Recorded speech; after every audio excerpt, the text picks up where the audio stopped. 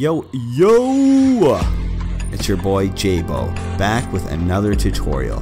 This time we're going to take a look at how I painted these Boston Bruins vans from this design concept all the way to this completed product you see here.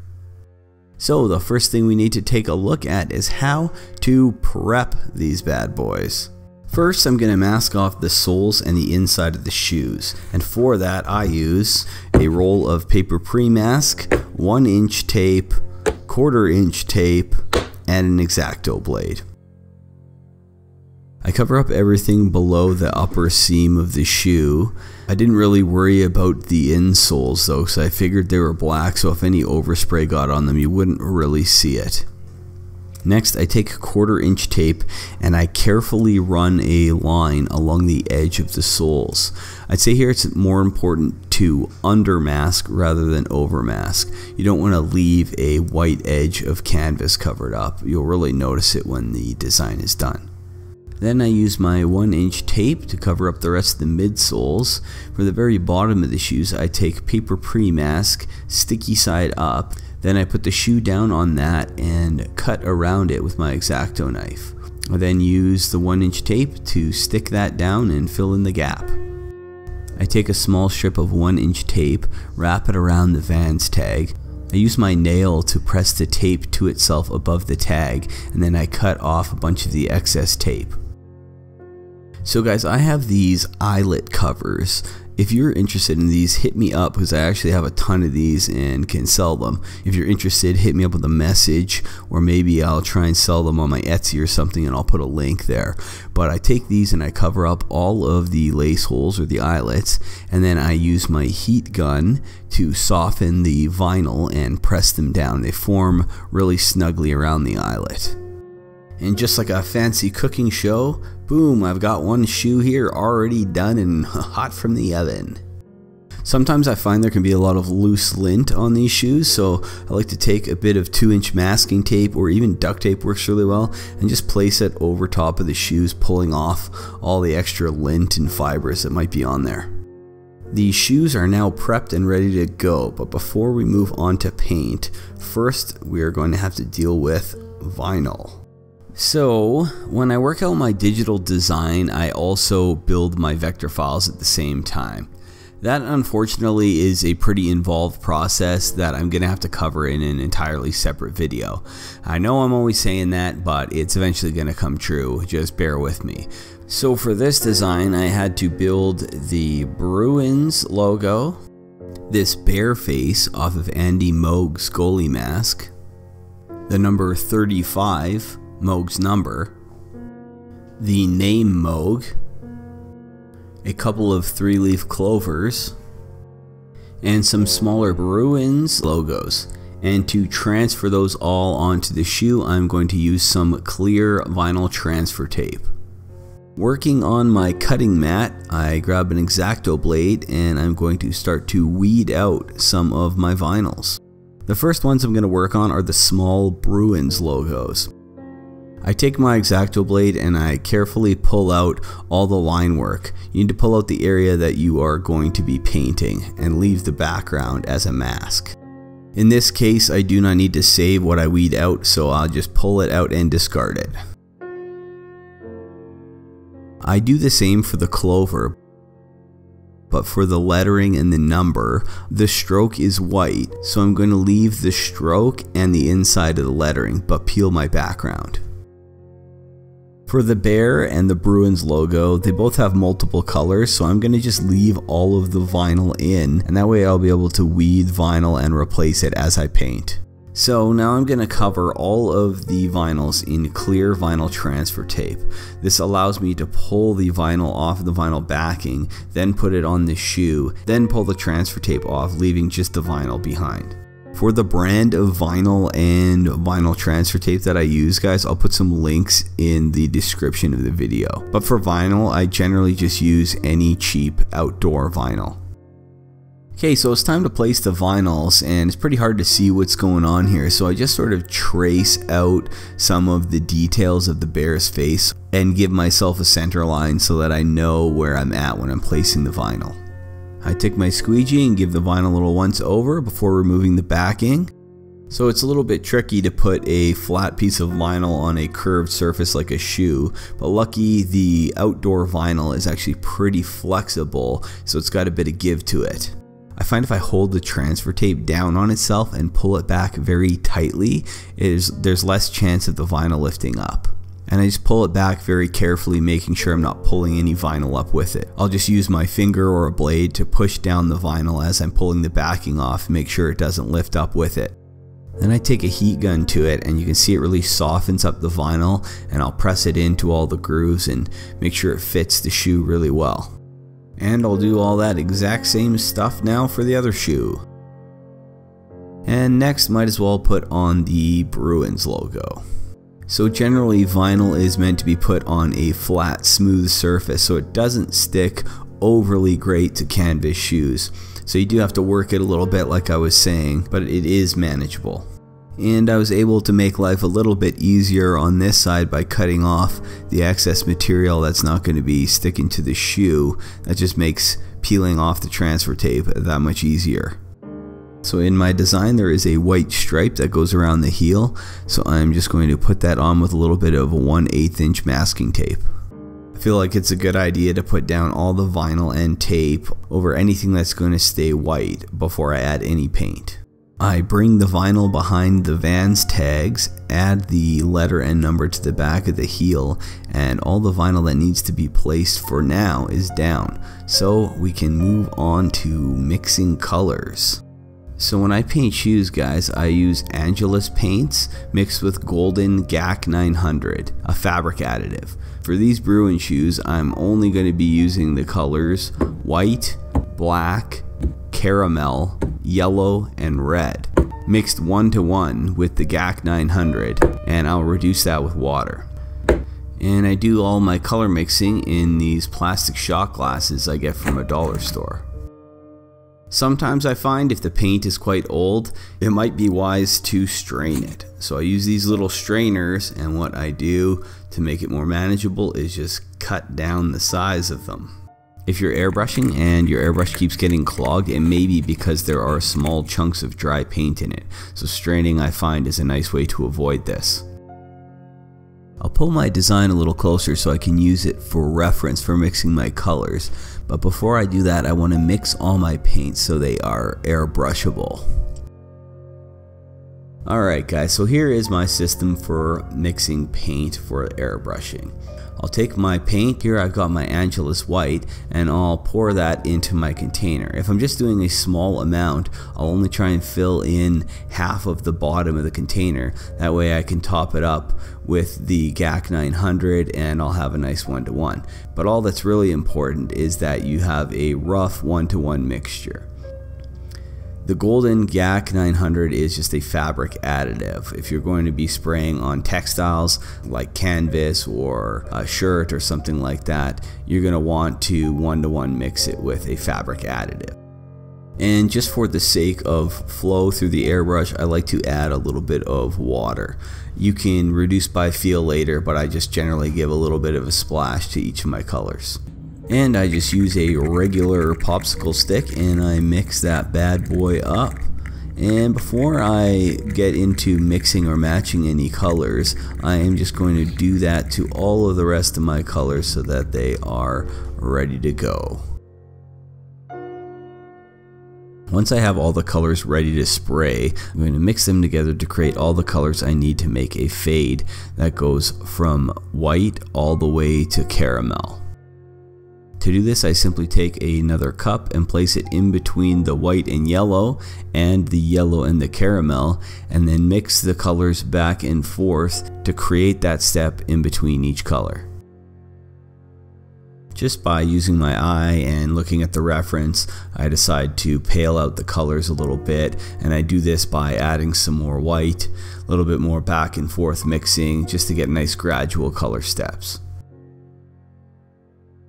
Since my first color step isn't actually white, I decide I need one more color, so I mix up a little bit more white to create a real pale banana yellow color.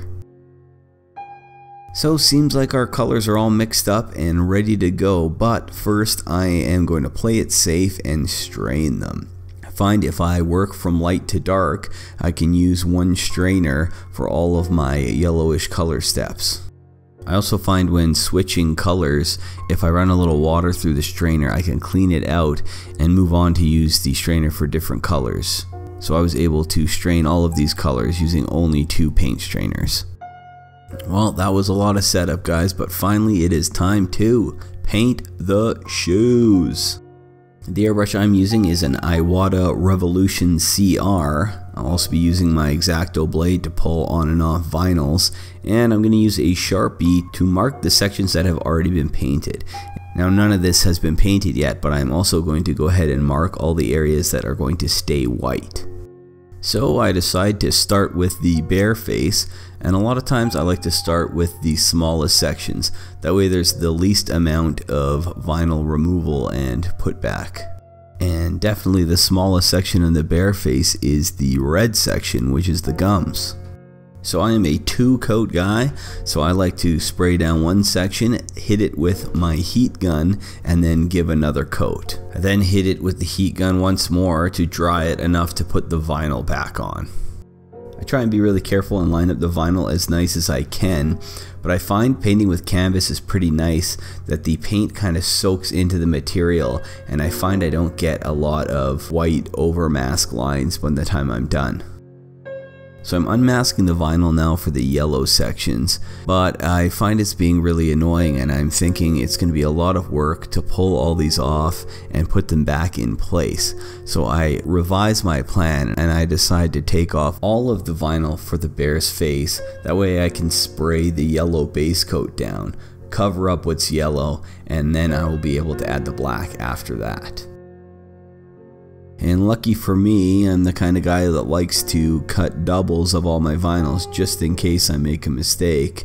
But there's still a little bit of extra work because now I have to weed everything except for what will cover the yellow. This is extra work now, but had I thought of this beforehand, this would already be done.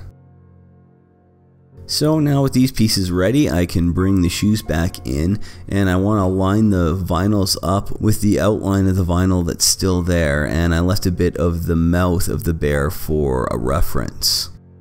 And again, because of the curved shape of the shoe, it might not line up exactly perfectly, so you just kind of got to finesse it a little bit. I like to take my blade and move the vinyls around and line everything up nicely.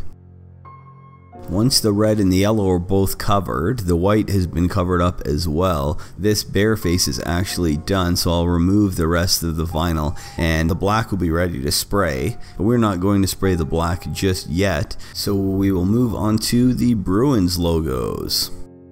So my idea here is that I'm going to take off all of the yellow sections as I'm still working within that color. In fact, I'm going to take off all of the yellow sections within the vinyl for the entire shoe and spray them all, then cover them up. Once all the yellow sections are completed, it then makes sense to move on to a different color step. I lay some tape down to block over spray and I start spraying in the yellow sections.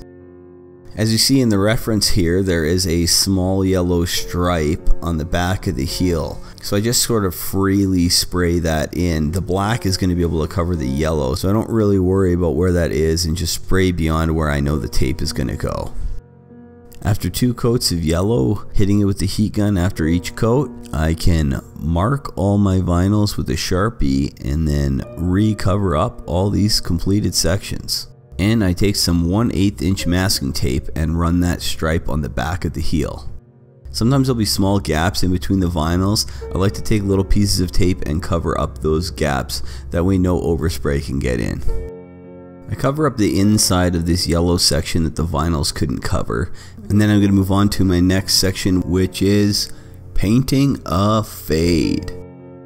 My fade here consists of 4 different yellows. The first is a very light, almost banana yellow. This is mostly white with just a tiny little bit of yellow. The second I will call a light yellow. This is probably a half and half white and yellow. The third color is pretty much just straight up yellow. And the fourth color is pretty much straight up caramel. So to start this fade, I'm going to put the banana yellow down on the front of the fade section. I'm going to go to about the halfway point of the shoe. This is going to line up past where the second color goes. and allow me enough room to bring the fade back in. And as always, 2 coats, heat gun, and now we'll bring in the light yellow. What I like to do is solid fill in the section past where I know I want this color to go, and when I have that section solidly filled in, I can then haze the color lightly into the previous color section and fade and blend the 2 colors together. I continue that on, doing the same thing with the yellow and eventually into that caramel color. Doing 2 coats kind of helps as well make the blend look a little bit more natural. So you solid fill in an area, blend out the fade, hit it with the heat gun, and then you do it again, and you can kind of drag that fade a little further and make the blend look a little bit more natural. And a lot of times when I do fades, I like to take the very last color for just the very end, just the very tip of it gets a little bit darker, and that's what I do here with this caramel color. So this is a pretty quick breeze through on how I do a fade. I'm definitely considering doing an entire video on a very in-depth how to do a fade, maybe taking an entire shoe and fading it from front to back. If that's something you guys would be interested in, let me know. And with the fade looking good, I'm going to take that caramel color and do a solid fill in the tongue. Same system as always, 1 coat, heat gun, 2nd coat, heat gun. Alright, so now we're going to have a little fun, and we are going to take some of these little Boston Bruins logos that we've got and stick them onto our fade. If we just sort of randomly place them and solid fill them in, they'll give sort of a holographic effect, blending in and out of the fade. And I do that to the inside of both of the shoes, because on the outside has the large Bruins logo in full color. And as a special request from the customer, they wanted a small clover somewhere on the shoe, so here's a good spot as any, and we will plop a couple of those bad boys on and fill them in with black. And that is the first tiny bit of black paint to touch the shoe, but there is about to be a lot more. In fact, we're going to spray the black on the entire shoe all at once. But first I must ready the shoe by masking off all of the other sections that do not go black and unmasking everything that does. So if we take another look at the design here, you'll see that the top seam or edge of the shoe is going to actually go black. So I need to go around and clean up all the vinyl so that nothing is sticking onto that seam. I find a good thing to do here is to cut the vinyl a little bit long, and then I can actually tuck it underneath the seam. So with all of that done, I can now start to mask off all the fade sections. I do this all just with masking tape. It's actually quite tedious, but I find if I'm very careful with it now and get everything covered up really well, then I don't have to be careful when spraying the black, which it is finally time for. So when I'm spraying the black here, what I'm kind of doing is jumping from one shoe to the other, doing one section at a time. So I kind of start with the bare area, spray one shoe, hit it with the heat gun, jump to the other shoe, spray the same section, and just kind of like 2 coat each area before moving on to the next. It just allows me to work the area and dry it before moving on. And I continue to do that till I've got the entire shoe 2 coated and looking nice and solid black. And just like that, we are ready for unmasking and touch-ups. Unmasking's got to be about my favorite part, and pretty much as simple as it seems. I like to use my X-Acto blade, thumb and index finger, and carefully pull the little vinyl pieces off, and continue doing that until the entire shoe is unmasked. Just for good measure and to make sure everything is good and dry, I do a couple of passes with the heat gun. So even though it's not on the design, I decide to add a stroke around the edge of the bear. This is just to help separate the bear's head from the light yellow in the fade. I think it needs to pop a little bit more. And I decide to just do this with a brush. When I'm brushing like this, I still use my mixed and reduced paint. This is so that the paint sort of soaks into the fabric rather than sitting on top. And just like I do when I'm airbrushing, I hit it with the heat gun and give it a second coat. I also want to look over the shoe and see if there's any small slivers that got missed with paint, and I can touch them up with the brush as well. And since that seems to be all looking good, we can now finally fully unmask by taking the tape off of the tag, the midsoles, and the inside. And to take off these handy eyelet covers of mine, I like to just take the back of a brush and poke through the middle of the hole, and that just pops them out nice and easy. When unmasking the midsoles, you might find a little bit of overspray snuck in there. I like to take a little bit of acetone or base coat reducer and just clean that off. And for the areas that were even tougher than that, I just took some straight Angelus black without the gack in it and brushed those touch-ups in. I do this for both shoes, and I also noticed a little bit of overmasking caused a thin white sliver on the very toe, so I also touched that up. Okay guys, these shoes are done, but they kind of aren't. You have a couple of options in finishing these shoes. If you were going to put a finish on it, I would use Angelus matte finish. But here I didn't actually do that because I used a fabric additive. What you need to do now is heat set the paint to the fabric. And what I do is either with a dryer rack or hanging the shoes from the door with laces, I put them in the dryer. I let it run a couple of full cycles on high. I believe they recommend 80 to 90 minutes. Well, that is the vid, guys, so thanks so much for watching. Hope you learned something. If you did, of course, like, comment, subscribe, all those things. But I'd also like to take this moment to do a special thank you to David Condon, who contacted me and wanted to make a rather sizable donation to my PayPal. And that also got me thinking, guys, I don't have a Patreon or anything like that. But if you learned anything from these videos and you would like to donate to the cause, because I do put a lot of time into them, again, they're here, they're free, I'm happy to do them, I'm happy to put this information out there.